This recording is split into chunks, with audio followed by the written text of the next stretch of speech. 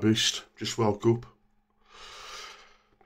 People have sometimes asked me, because I get the impression of being a gobby, opinionated pig, why do I stand for election if I could do better? There's a number of reasons for that. Firstly, I couldn't do better. How could I do better? The people you're representing, this isn't contempt, it's more exasperation. The people around here, if you got a bag and mill it and scattered it, they'd peck it. That's what you're dealing with. When you've got the media, all of it, pushing them one way, I think it's something you won't overcome. Not unless there's something drastic and new happens. You know, it's like if you're in the car and you pull over in Shrewsbury and you say, "Excuse me, mate, could you point me to the way to Welshpool?" And half a dozen people go, "Yes, mate, it's that way. I went there this morning. It's over there. You got to follow that road there." And you turn around and go, "Actually, I'll go that way then." You know, if the media is convincing and shoving people in one direction, most people are good. It's very few that'll turn around and go, "Actually, I'll question that. There's something about you that I don't believe. You're insincere." Secondly, look at the world of politics. Do you think I'd fit in? They'd laugh me out. They'd just laugh at me. They'd laugh till they wet their underpants at me.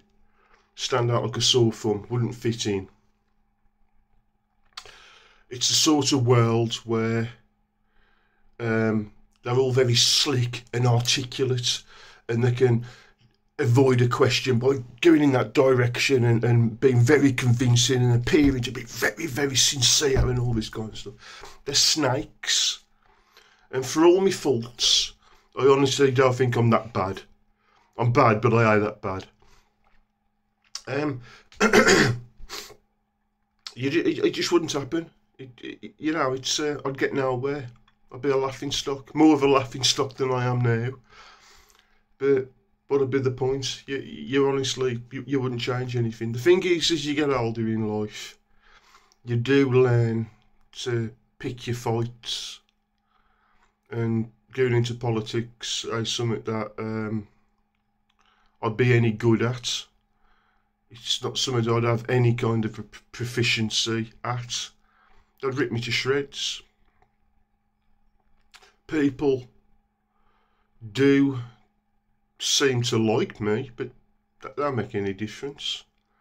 That won't get you any kind of success, and would have want to anyway. So it's yeah, that's why I think with politics it's an ego thing.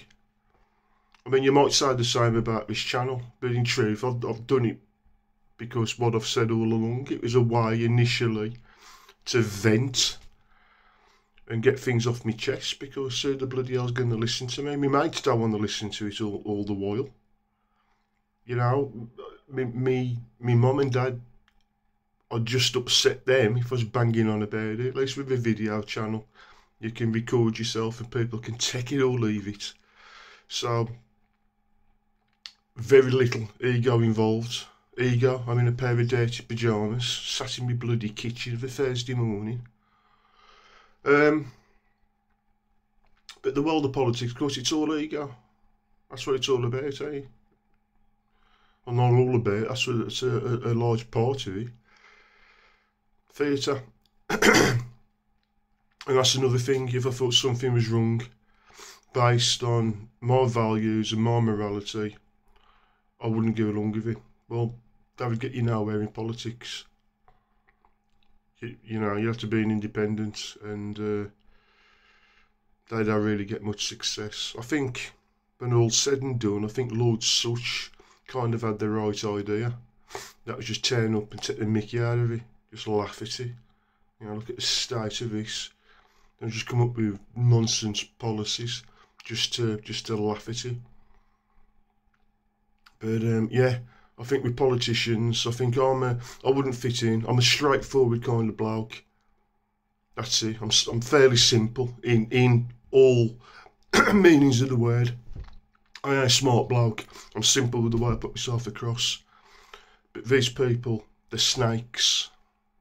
They do well in the corporate world because they're all Billy bullshits. They can talk the way all day long without having to do a decent day's work. That's what I'm proficient and good at, and that's why they gravitate towards politics, and now I'm our world. For this morning, God bless.